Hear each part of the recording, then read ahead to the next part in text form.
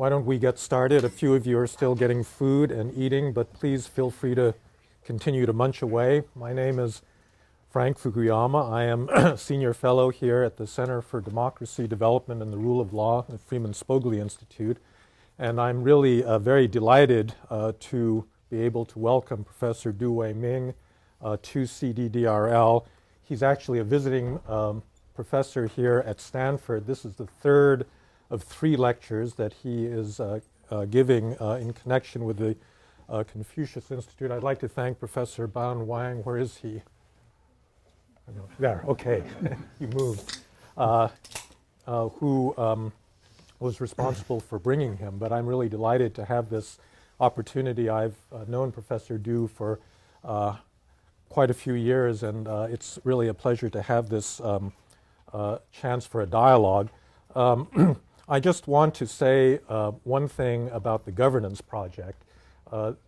It was very fortuitous that Professor Du was here now because we are starting a new activity at CDDRL to look at the question of governance, which means the quality of government, separate from the question of whether the government is democratic and abides by rule of law or not, because it seems to me that we tend to conflate good governance and democracy, especially in the United States.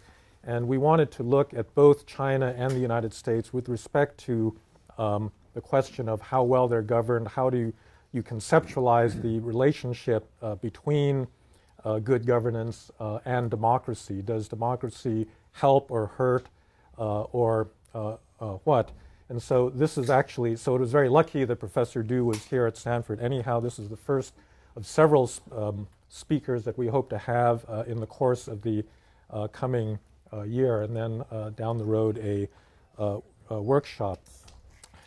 So I would like to, most of you need no long introduction to Professor Du, but let me do that anyway. He is lifetime professor of philosophy and director of the Institute for Advanced Humanistic Studies at Peking University. Prior to that, he was for many years at Harvard, where he remains a research professor and senior fellow at the Asia Center, but he actually moved to Beijing in 2010. Is that right? Yeah. Prior to that, he has taught in many universities in China and the United States and in Europe, at Tonghai University, Princeton, Berkeley, Peking University, Taiwan University, the École des Hautes Études in Paris, and of course at Harvard. He is the author of, and I would say by far he is the most eminent Chinese-American scholar of Confucianism. And I think in a certain sense, part of the reason that he went back to China was to reestablish a disrupted tradition of Confucian scholarship in the People's Republic of China. He's written a number of very eminent books on the subject: Confucian Thought in Action, Learning and Politics, Selfhood as Creative Transformation, and the Global Significance of Concrete Harmony, and many others. Now, in discussing our format for today, Professor Du actually didn't want to give a straightforward lecture, but actually wanted this to be a little bit more of a conversation between the two of us, and so it's my job to actually kick this off. So what I thought I'd do is talk about my view of the historical development of government in China that comes out of the book that I published about a year ago, The Origins of Political Order, that actually has more chapters on dynastic China than on any other part of the world, and which I found a very fascinating subject. And so I will talk for maybe 10 minutes, and then we'll see. Professor Du will react, and he's the expert on Confucianism, not me, so you should really listen to him and not me, but this is the way it's going to be, I guess.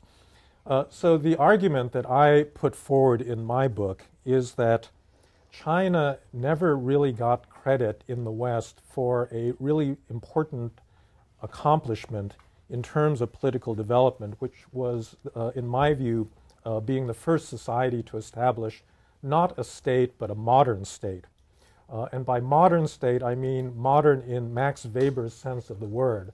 That is to say, not patrimonial, based on a bureaucracy that had a functional division of labor, where people were hired and promoted on the basis of merit, that could exercise a uniform bureaucratic administration over a very large territory.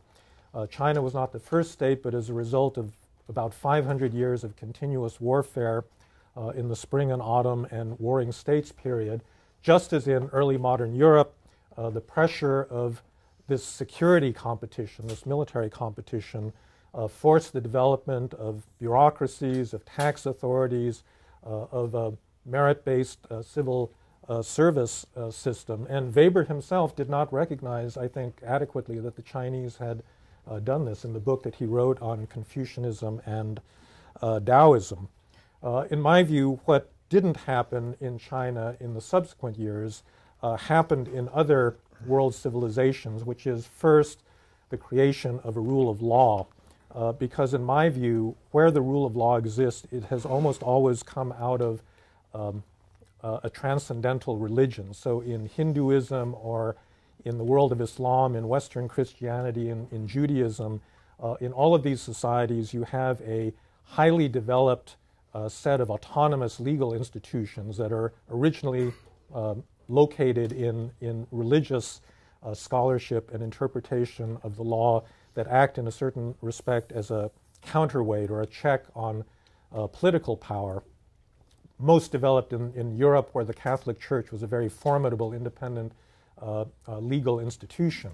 But that this didn't happen in China, partly because there is no real transcendental religion that got going in China. There's been a long argument about whether Confucianism should be considered a religion. I don't believe, I think there are really some important differences between that and a real religious doctrine. Therefore, you never had anything like the Catholic Church that was a source of legal authority that stood independently of the emperor. You had plenty of law, but it was positive law, not law that constrained the will of the emperor himself. And then, of course, in terms of institutions of accountability, of course, nobody in the world really had this until the 17th century.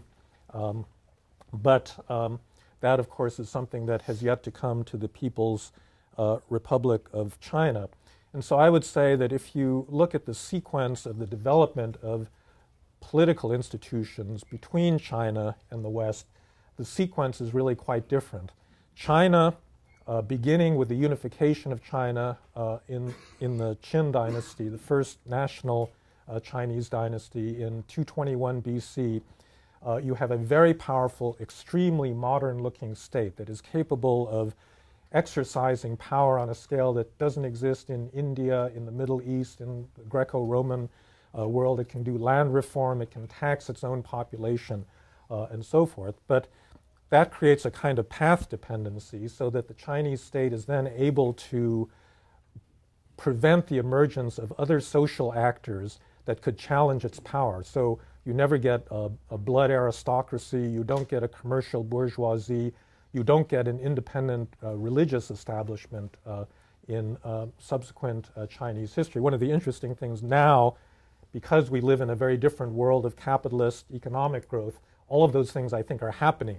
And one of the big questions for China's future is whether those social forces will actually begin to create social checks on the power of the Chinese state.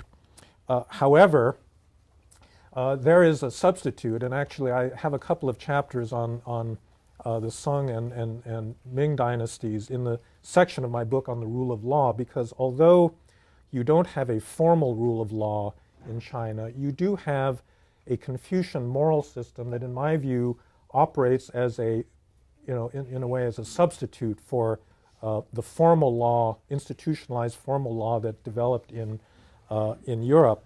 There are a number of ways of illustrating this. My favorite one is when Kublai Khan became the first Yuan emperor. The Mongols finally succeeded in overthrowing the southern Sung dynasty and then created a Mongol dynasty in the whole of China. There's this interesting period in which this Mongol predator, basically, Mongol military commander, is surrounded by all of the Confucian court scholars and gradually socialized into the view that rulership is not predatory, that rulership involves benevolence towards the population, and you could see his transformation from a nomadic predator into a Chinese emperor, and that makes a very big difference. And I think to this day that continues to be characteristic of governance in the Chinese-influenced parts of East Asia.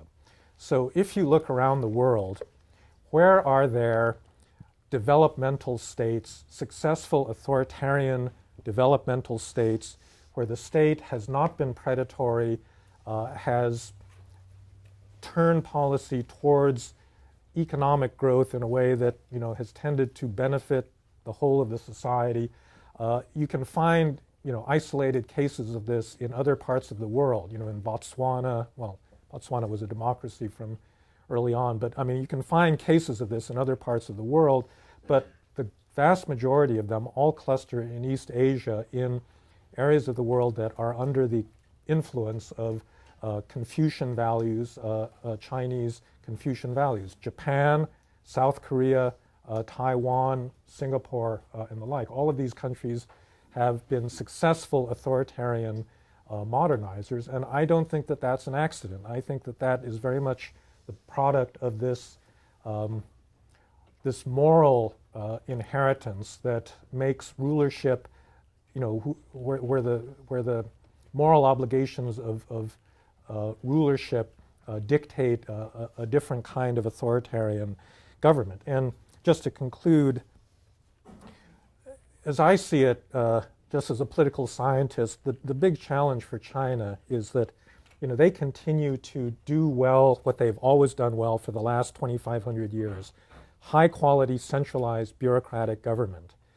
It's extremely hard to run a country of 1.3 billion people from a centralized authority, and in fact, they've had to decentralize the actual governance of China in a lot of ways, and this then ends up producing, I would think, actually insoluble administrative problems, which are ones that dynastic China also experienced. And so one of the problems is, if you delegate authority to a local agent, which you have to do in a country this large, how do you monitor the agents? How do you monitor the performance of your own bureaucracy?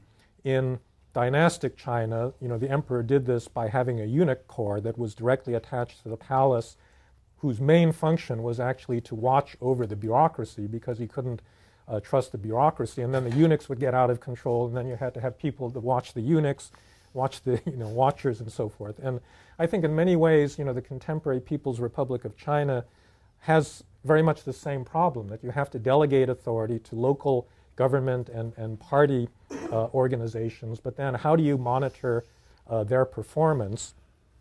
And so the way you do it is by layering, more monitoring organizations, centralized monitoring organizations on top of one another. They're experimenting with things like polling and, getting more grassroots feedback.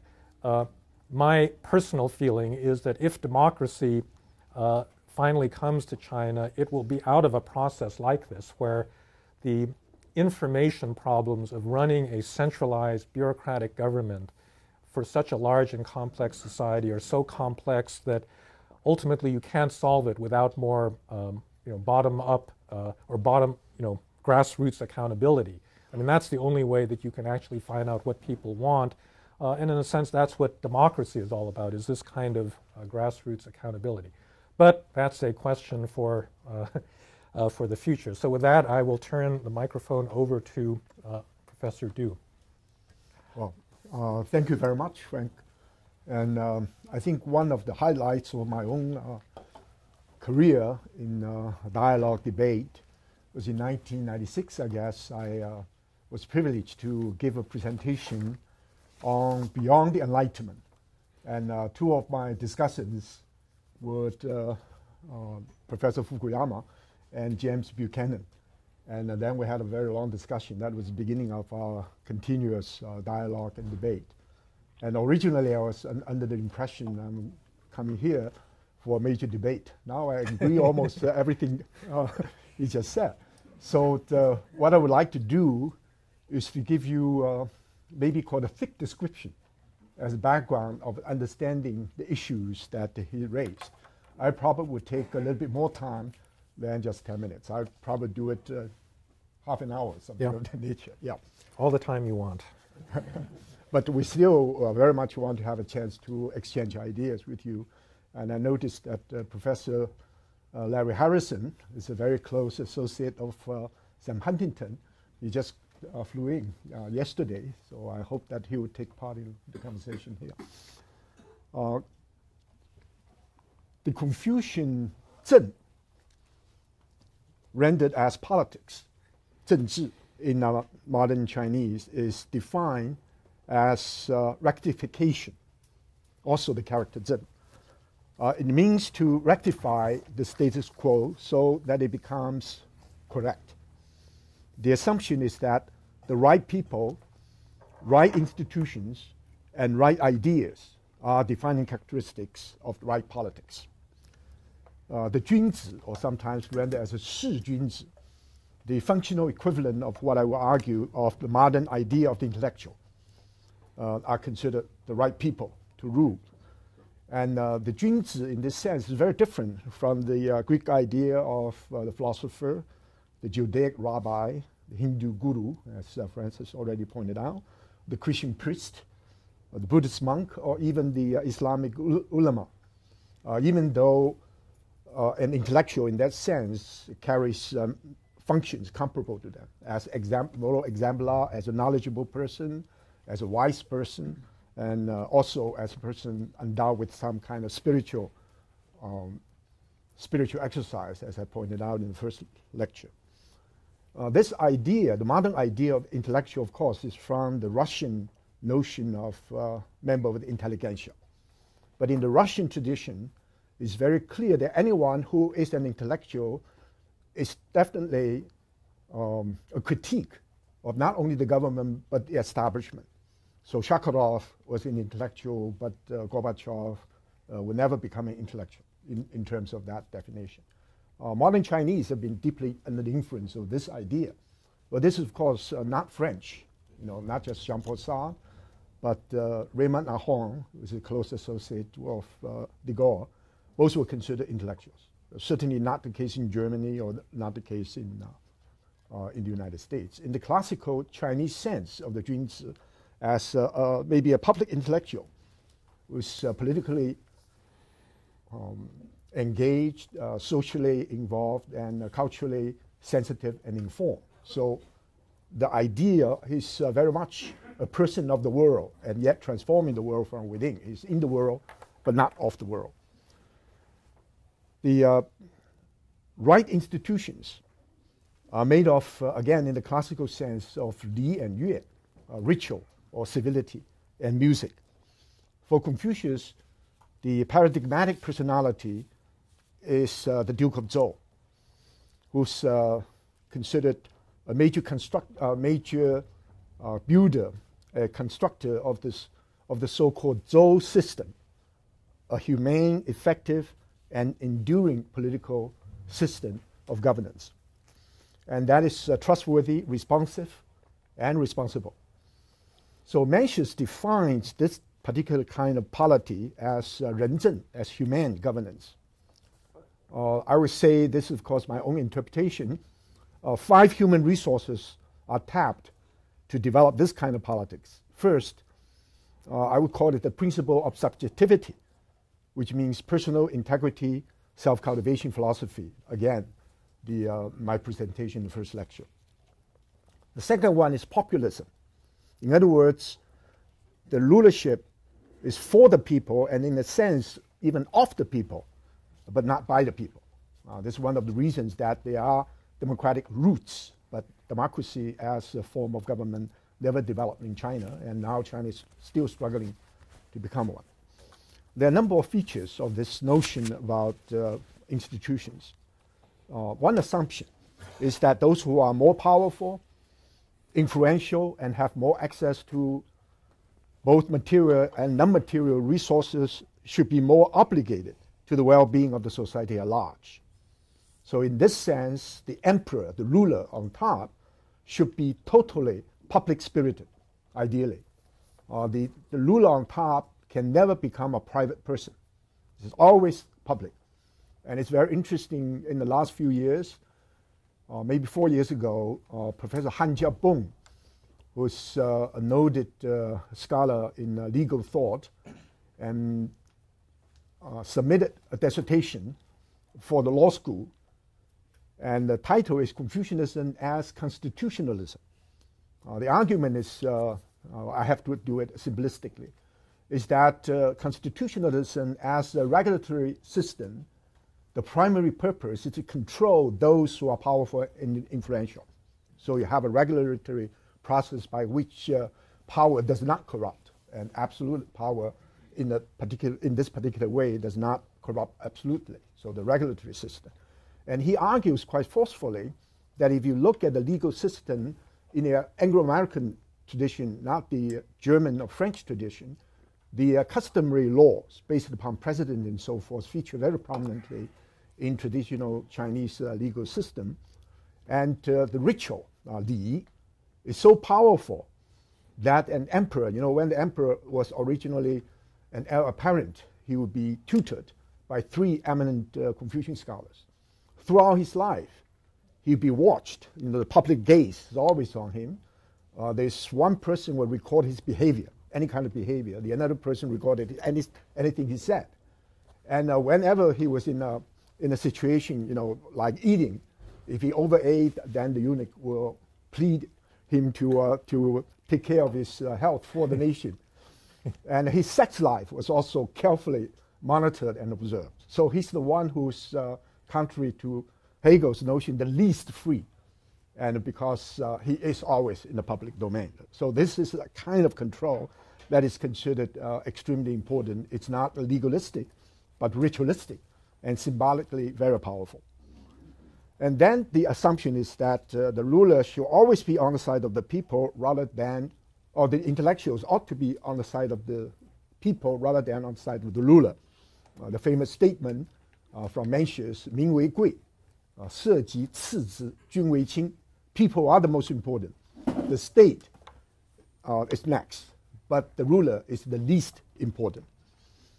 And of course, the idea, in the modern idea, serving the people, maybe is very much of a modern coinage, but the idea of the ruler is entrusted by heaven to take care of the people. It's very deeply rooted even before the time of Confucius. And in this particular context, there's another feature, another resources that the ruler will have to tap, the intellectuals as well. That's historical consciousness, which means society comes into being through a process of evolution. It's very Durkheimian. It's very much in the tradition of Durkheim's notion about ritual as a way of organized society. Very different from either Hobbes or Locke. The notion that society comes into being, a polity, because of some kind of contractual relationship. From this point of view, it's imagined, it's a fiction. No society ever existed because of contract. People state of the nature then come together and form a contract, and a society is formed. It's always a historical process involving all kinds of forces, often beyond the control of a group, not to mention an individual. But there's also a transcendent dimension, often used as the mandate of heaven. I realized that the number of people use this as a functional equivalent of the French idea of the divine right of king. I will argue it's just the opposite. The notion of the mandate of heaven is diametrically opposed to the idea of the divine right of king, because the notion of rights, as you know, even the human rights, originally occurred as the rights of the ruler or the rights of aristocracy to claim some privileges. But in the Confucian tradition, heaven sees as the people see. Heaven hears as the people hear. Heaven does not impose some kind of divine right to any individual. Heaven reflects the will of the people. So in this case, the mandate of heaven is a regulatory system controlling the ruler. The ruler is not only controlled by people because the possibility of rebellions, but it's also controlled by the cosmic order. So if the ruler fails to perform, and then not only people would try to rebel against him, the heaven will not necessarily, heaven will also abandon him. That's the idea of the loss of the mandate of heaven, which is always related to the feelings of the people. If the people suffered, then the mandate of heaven would be lost. The fifth one, in addition to what I mentioned about the more powerful people ought to be, the idea of subjectivity and populism and the transcendent dimension and historical consciousness. The fifth one is a future orientation. Any polity or politics is not designed for the present. It's not distribution of wealth and power for a contemporary situation, always with a view toward the future. Of course, the notion sometimes 百世, 100 generations. So this reminds me of the African proverb about the earth. Earth is not a gift from the ancestors, but a treasure entrusted to us by numerous future generations. So if you want to design something like what Duke of Zhou was doing and Confucius wanted to do, it's always for future generations as well. What are the implications? First of all, the society is a form of organic solidarity. Again, Durkheim's notion, rather than a mechanic solidarity. So the fundamental difference between the Confucian approach and the legalistic approach, the Emperor Qing, who organized this incredibly powerful modern bureaucracy, was a legalist. The difference is this. From the legalist point of view, the two kinds of professions that are essential, one, the farmers, and the other is the military man, the soldier. Because a society, a nation, needs productivity on one hand and defense on the other, sometimes aggression as well. And this is, from the Confucian point of view, a mechanistic solidarity. The legalists were against merchants because it's difficult to control them. And they're certainly very, very contemptuous of rulers, or of intellectuals. Buried intellectuals alive and burning books. So this the legalists were very much interested in doing. And people, Mao Zedong once made the remarks, the legalists, Qin Shi Huang, they only buried 400 intellectuals. I was able to get rid of more than 2 million or 20 million. So this is legalistic mode, which is mechanic, arbitrary. And whereas the Confucian idea is more organic. Therefore, the division of labor is very important. Not only the farmers, the artisans, the merchants, but also the intellectuals should all be recognized and integral part of that process. And of course, I even mentioned once that the Book of Mencius is a defense of the role of the intellectual. The intellectuals cannot produce, cannot manufacture, cannot exchange goods, but they are not useless because they help the governance, and sometimes in idealized sense, they can be critics and even teachers of kings. The second one, by implication, of course, it's meritocracy. It's not election in the modern sense. We have the term 选举 as a modern concept, which has not yet really occurred in the general sense. Even though more than 1 billion people experience in voting at the village level. But 选举 in classical Chinese meaning 选, which means to select from above, 举, which means to recommend from below. So these rulers or these intellectuals are not only handpicked by the rulers, but also recommended by people. So that's the way to create that elite class. And the core values, I'm jumping ahead, some of the core values that can be easily contrasted with liberal democratic ideas. But I think I don't want to give you the impression they are exclusive dichotomies. They are complementary, but with different emphasis. For example, there's more emphasis on justice or equality. Not enough on freedom, especially individual freedom. A great deal of emphasis on the sympathy and compassion of the leaders. Not enough on rationality. Instrumental rationality, even though very important in defining the efficiency of a bureaucracy, but it's never considered as the real quality of a ruler.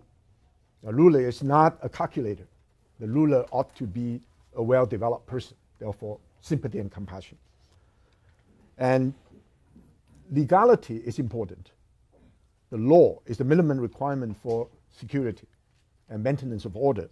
But it's civility, Li, again, because the notion is only through Li the people will develop a sense of shame. And without the sense of shame, it's difficult to not only to govern the place, to allow people to flourish. In other words, in a highly idealized sense, politics is the mechanism to provide security, economic well-being, but some form of prosperity and education. So it's the best opportunity for human, not a human survival, but human flourishing. So it's very different from the conception that the political process is the minimum condition for security. Great values, such as spiritual values, are totally individualistic. You know, you have the difference between the public political process and the matters of the heart, the private matters of the heart. But in this Confucian notion, these two are very much fused. Of course, in this sense, as I already noted, responsibility. Responsibility is not evenly distributed. And the people who are powerless, for example, the homeless, may not have the sense of responsibility at all, except survival. The survivability of the homeless is a dignity in the broader sense of the term. But the ruler or the people who are well endowed will have a much broader sense of responsibility. And in this sense, a certain level of social security, social solidarity, or social harmony is more of a priority than individualism, or sometimes even individual dignity. In this sense, the question about human rights, it's very difficult to develop in China, as many of you know, versus the responsibility of the elite. I discussed this with Josh Cohen, who's a professor here now, and worked very closely with John Rawls.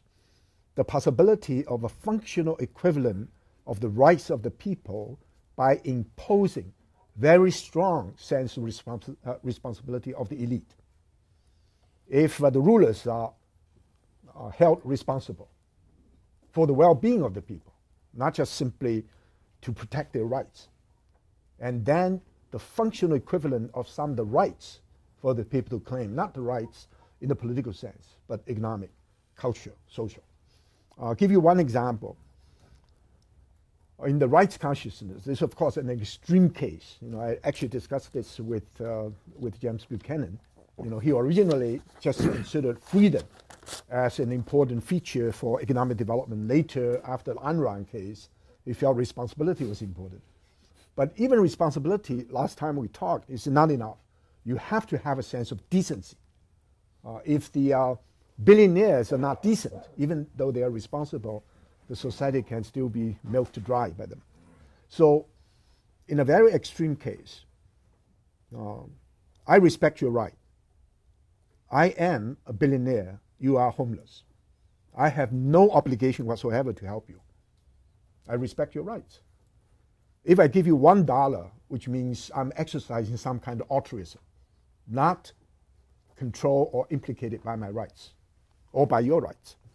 But if I am powerful, influential, and you don't have any of these resources, if you make claims of the elite for some of the things, then certain functional equivalent of rights may be developed. Of course, this is a highly controversial point, but we need to discuss it further. And in this sense, the private versus the public, again, is not a very clearly distinguished feature of the Confucian tradition. Last time I made it clear a distinction has to be made between private and personal. Private, from John Stewart's point of view, is the kind of privacy that protects many of the things you want to be confidential. You want to share your diaries. You don't want to let people know your salary and so forth. These are private matters. But personal is something you feel strongly, but not only you don't mind discussing it, you think these things you feel very strongly are discussable, debatable, and of course they are also falsifiable because this is a public accountability. The Confucians are very concerned about personal involvement. So you don't study something as a science totally distinguished from your involvement, especially in the political sense. the Weber's distinction between politics and science.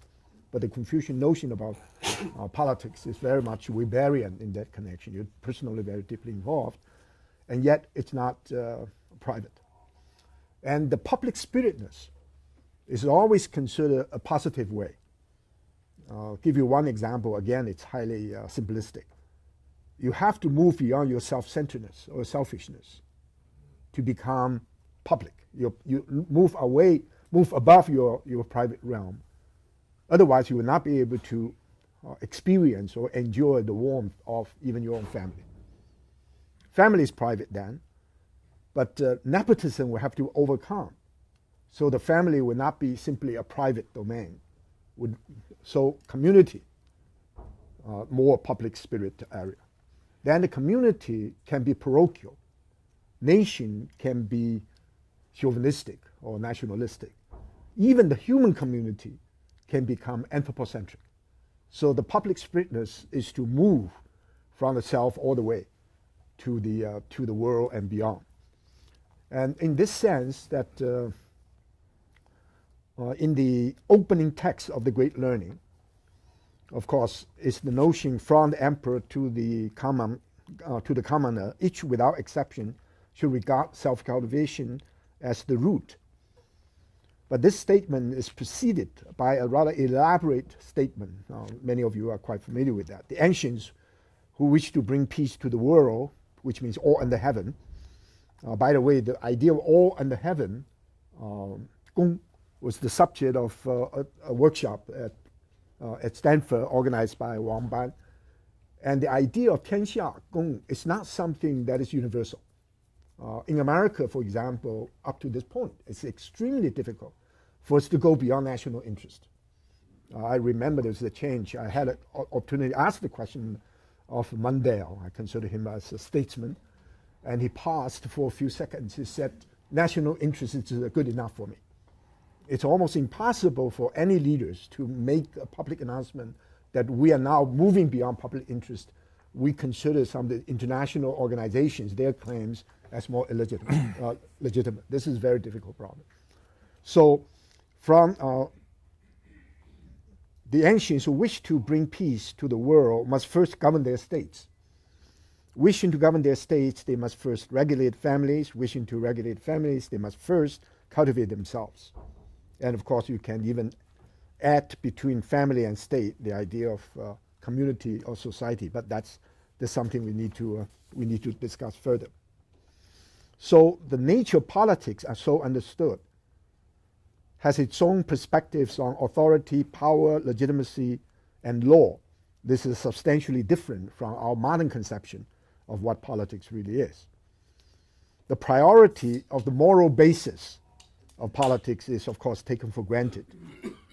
It is inconceivable that the people who are involved in the political process are not involved also in terms of their self-cultivation. Those who practice the art and science of managing the state affairs will have to be people with personal integrity and ethic of responsibility. And so I will stop here, but there's one area that I didn't get a chance to go into. Good people, good institutions, but also good ideas. And the good ideas are not politically constrained.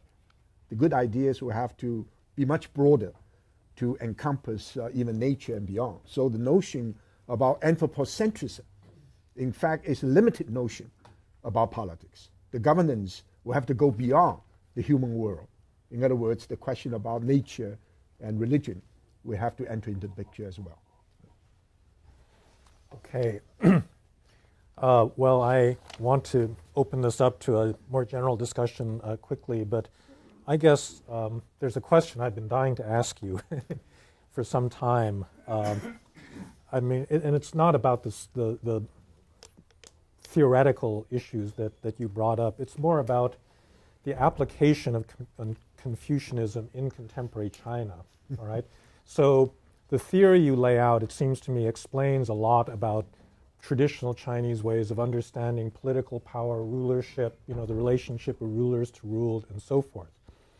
But China is run by a communist party, which claims still to be Marxist-Leninist, and it at one point was trying to suppress Confucianism. I think your return to China and the eminent post that you hold in Beijing is a sign that things are changing and that China is trying to reconnect with this entire tradition that you have just outlined. But I guess my question is, how does China actually recover this tradition? Because it would seem to me that the people actually running the country are, they operate according to actually more Western principles in a certain respect. And how do you reconnect, or does it have to be just an informal process of the culture more generally and not official doctrine or anything else?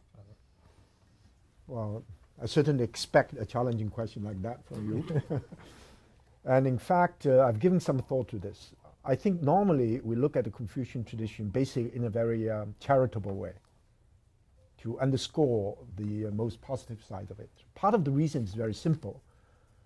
Ever since the, just a very short historical note, ever since the Opium War in the mid-19th century, every 10-year period, from 1839 to the founding of the People's Republic in 1949, for that 110-year period, every 10 years there was a major rupture. Recently, there's a very, very fascinating book on the Taiping Rebellion, and of course reviewed all its plaque. And it's a very important book because more than 20 million people became displaced. It's a movement led by the Christian fundamentalist, Hong Xiuquan. Then, of course, the unequal treaties, Japanese aggression, and the Taiping. After the Taiping, there's the Boxer Rebellion, the collapse of the Manchu dynasty, the emergence of the warlord period, and the fight between the communists and the nationalists. So every 10-year period. And recently, there's a beautiful novel by Qi Bang Yuan talking about her own experience. Almost move from one place to the other is normal for overwhelming majority of the intellectuals. From 49 to 79, with the beginning of the reform and opening period, every 5-year period, there's a major upheaval from the Korean War to the Great Leap Forward, from the Great Leap Forward to the so-called 3年困难期, the 3 years of famine, or 3 years of starvation. According to one account, the government official records to 25 million people died of starvation, but I think normally we think it's well beyond 30 million people. And of course, then the first part and the second part of the Cultural Revolution.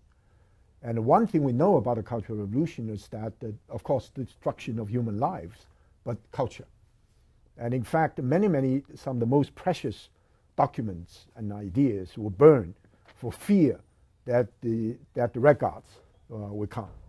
So China, for the modern history, especially pitted against 2,500 years of long history, loss of memory, loss of a sense of connectedness. For a while, some of the most brilliant minds in China, like Lu Xun, Hu Shi, Chen Duxiu, Chen Xujing, and so forth, used the worst of the Confucian tradition or the Chinese culture tradition to compare with the best. So what is China from Lu Xun's point? AQ. And not to mention the people who are spitting, unclean, and even opium smoking. And that's China. And what's the West? It's liberty, democracy, and due process of law and science. So it's a total destruction of the cultural tradition. I would say the destruction of what we consider the best. Even the opening line of the great learning I just cited is a foreign document for some of the most brilliant young students. At Peking University, maybe only 10% of the students are aware of what's going on. What is the meaning of that text? But anyway, no, the text in the mid, even in the early part of the 20th century, every educated person in East Asia, not just in China, we say culture China, but Korea, Japan, Vietnam, everybody remember that, cite the great learning, but it's no longer. However, the Confucian tradition continued as habits of the heart. And the continued Confucian tradition is the worst that we can imagine. So let me give you a critique of the Confucian tradition from this point of view. If you live in a totally legalistic society, it's your behavior that you have to watch. If you violate the law, you'll be punished. It's only your behavior. If you live in a society that the Confucian idea was totally politicized as mechanism of control, it's a kind of insufferable society, because the rulers are not only interested in your behavior, they're interested in your attitude, in your beliefs, in your unconscious world. And hopefully what you do will be in response to the demands of the, quote, highest idea. So what is closest to you is the red sun, rather than your own parents and your own relatives. So let me be more dramatic. From the Confucian point of view, it is to move from what you cannot bear to what you can bear. For example, I cannot bear the sufferings of my children and my parents. I even want to say, well, let me suffer. I cannot bear. But normally I can bear the suffering of a stranger because I don't know. But if you extend that sense of unbearing the sufferings to the stranger and beyond, then your humanity extends. The revolutionary spirit as embodied by Mao is just the other way around. The other way around, you move from what you can bear to what you cannot bear. You have to be able to bear the suffering of your enemy. You know, Lu Xun's idea, if the dog is in the water, you get rid of the dog, because if the dog comes up, he'll still bite you. So your enemy, you destroy your enemy. But you destroy the people who've been with you for a long time, but they don't share the idea. Then you destroy the people who are your close friends, your relatives, even your parents, even your children. So that sense of, but can you understand that independent of the Confucian value ideas? You cannot. So I think Walter Benjamin is right. Some of the great ideas like Ga, once it is intertwined and utilized by some of the worst power struggles, the Ga can turn out to be very brutal. That's how symbolic powers are sometimes used and abused. So in this connection, I think we are now suffering from the lack of understanding of the more positive ideas of the tradition, and still the nepotism, the kind of backdoor idea, corruption, and consider my own family the most important, or myself. All these problems will have to be understood in that broad context.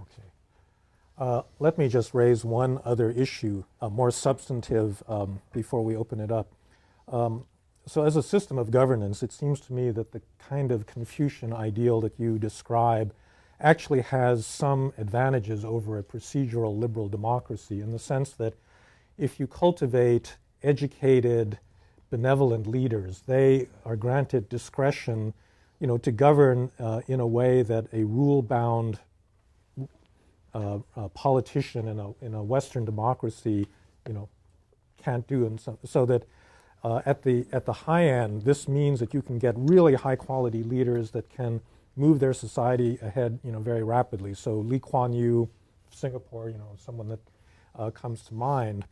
But the problem traditionally in that system, where you're just relying on morality rather than procedural guarantees against abuses of power, is what the Chinese have traditionally called the bad emperor problem, which is that every now and then, you may have a lot of good emperors, but every now and then you get a really bad one. And the last bad one was probably, generally recognized as a bad emperor was Mao himself. I don't know how much you can say this. I said it in China in front of a public audience and nobody got up and left, so I guess you can say that. And it seems to me that in Chinese governance, this still remains the unsolved problem, that in a democracy, if we get a really bad president, there's ways of getting rid of him. But in China, the problem of that system as a system of governance is ensuring a constant supply of good emperors. When I raised this issue the last time I was in China, I was debating actually somebody who was a kind of party, a sort of party ideologue, and he said, well, you haven't solved the problem of the bad people in your Western democracies. But that, I think it's a problem we have to deal with in modern democracy. But so I just wonder whether you can say anything about that. Yeah. I think I would consider the problem even more complicated than that. And first of all, the Confucius in particular, recognized the importance of the legal constraint, the law. But law is a preventive measure. Law in itself cannot generate a sense of shame. Without a sense of shame, it's difficult to develop some kind of moral character. So I would consider the legal constraint is the minimum requirement for any ordered society. But it certainly falls short of a maximum realization of the human potential. That's one observation. Then, if you look at Chinese history, because we're still under the influence of Hegel and others, and the bad ruler, the bad emperor. And I haven't done it, but I think some of you are more familiar with Chinese history and computer technology. You can do a rundown of all the emperors in China now, ever since the Qing dynasty. And my suspicions, it's difficult for you to find many brilliant emperors, maybe just a few of them, like Han Gaozu, Tang Taizong, maybe some of the great emperors of the Qing dynasty. Nor can you find a lot of tyrannical emperors, like Ivan the Terrible. You don't find these people at all. Most of them are mediocre. And many of them suffer from certain kinds, from the Freudian point of view, suppression and regression. And so sometimes rebelled against that, using the eunuchs and the in-laws. But in general, they perform routine work, getting up at 4 o'clock in the morning, dressed all properly to receive all the dignitaries, meaning that the bureaucrats, the people who call things. Then you retire, and then you read all these documents. Every day, highly routinized, because we do have what we call veritable records, almost daily records, what an emperor would do. So we can have a sense of, in actuality, how these people rule. Now, in my turn, the most enduring feature of that bureaucracy turned out the bureaucracy itself, because these people became successful through examination. That examination based upon classics, and also not just classics, memorizing classics or poetry, but also your ability to respond to critical issues of the time. For example, in addition, if you pass the written exam, there will be an oral one. The oral one is normally to ask how you deal with the military campaign, how you deal with foreign aggression, how do you deal with the irrigation problem, how you deal with the starvation or natural disaster. These are contemporary issues. Only 400 were elected every 3 years, and they will be sent to be local officials. And sometimes one magistrate will be in control of a population of maybe 250,000, with no soldiers, normally no police, and with a very small staff, sometimes only 10 or 15, relying very, very heavily upon the local bureaucrats. And of course, most of the people function according to their own way of life. Then, of course, the danger of rebellions and so forth. So in this particular connection, I think what China is confronted with now, currently, the market economy is not sustainable without the legal constraint. Everybody knows that. And the government, we call it state capitalism, is not only the question about efficiency, also the question about corruption. And almost virtually all the successful entrepreneurs or billionaires in China are politically connected in some special way. And so that is neither acceptable by any liberal democratic idea nor acceptable by the Confucian idea. The major question, I think, here is the difference between procedural democracy, John Rawls's notion about the public, that's the political arena, in which he would consider religion not legitimate. That's why the separation of church and state. Religion is a matter of the heart. And certainly, I think even in Habermas's work, nature and religion, they are relegated to the background. They are not politically relevant. But now Habermas, as you know, in the last 10 years, was deeply involved in the study of religion. So I think the question is not about the the mechanism of control. It's a question about the vision. The vision is what is politics. If politics is only try to fix the relationship between the individual and society, distribution of power, contractual relationship, different kind of adversarial systems, that's one way of looking at it. The other one is much broader, and it will have to deal with human flourishing in a very broad sense. Then you may have a different vision about what politics entails. Okay. Yeah, just to note, that actually is the argument of both Plato and Aristotle in their writings on politics, that the good polis is meant to promote human flourishing and not simply mere survival. But